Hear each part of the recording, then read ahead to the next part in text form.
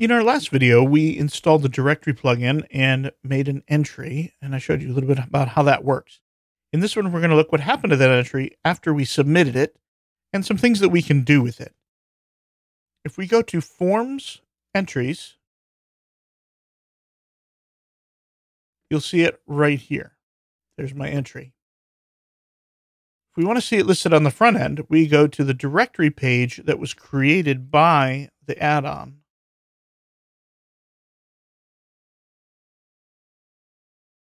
And here you can see it.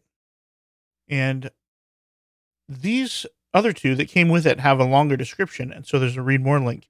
This one doesn't have the read more link, but there is still more information.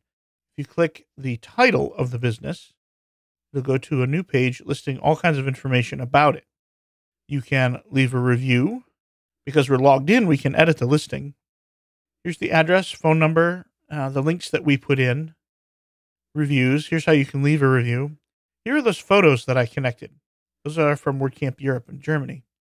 And here's a map. It should put a pinpoint where the city is, but I fudged a little on the address, so it's not a real address. And then there's a contact form. Now people can use this contact form to directly contact the business without having to go through the site owner. But now let's go back to this page and look at a few things that we can do here. You can view information about this entry, including all the things in the entry, without editing it. So this is just a view. And it tells us when it was created, how much was paid, the status of the transaction, how much it is. We can cancel it from here. And we can delete the entry, print it, etc., etc. And then we can view all the information. We can also add notes about this. So if there's something going on, you want to leave notes for the next person who looks at this, then you can. Here's some more information about the transaction, and we'll talk about that some more in just a few minutes. But if we go back and choose instead to edit, it's very similar to view, except you can edit all the fields. So you can change the image, you can change everything about this. Now right here is something very interesting I want to show you. If we go back to our directory page, look at the URL. It's /directory/listing/ILYGY, which doesn't make much sense. But if we bring up apples, it says Appleger. Well, right here is that ILYGY. So we can make it say anything we want. So I'm going to say Topher's busyness. Next. Actually, we don't want next. That just takes us through the form. We want to come up here and click save. That way you don't have to go through the whole form. Now let's go back here and reload this page. And now in the bottom, you can see it says Topher's business. I'll click through and you'll see it in the URL also. It's right here. It says Topher's business.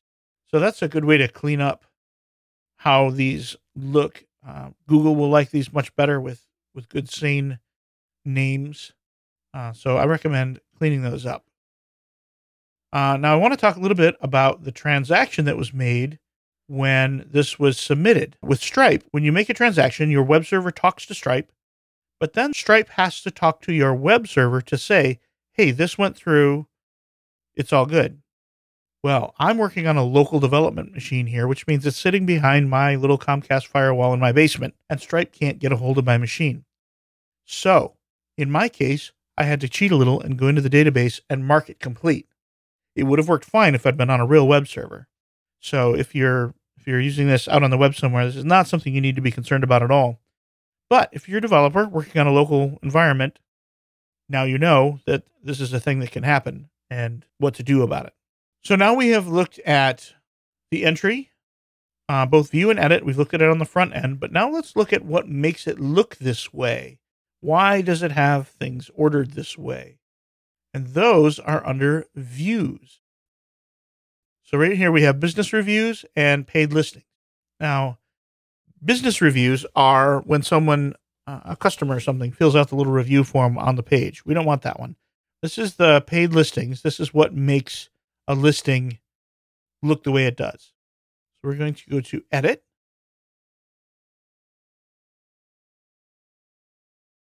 And this view is just called paid listings. That doesn't really matter what you call it. It can be anything.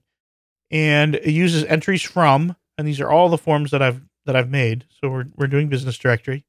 And then view format. You can choose all entries, a single entry, both, where the entries will link to a single entry page, which is what we have.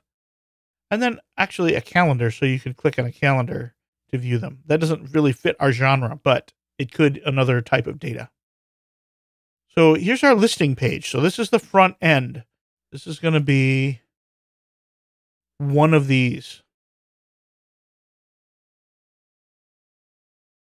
So before content, we put in the form letter filter and then a count of the listings. You can see that here. There's the letters and there's the listings. Then this is for a single row.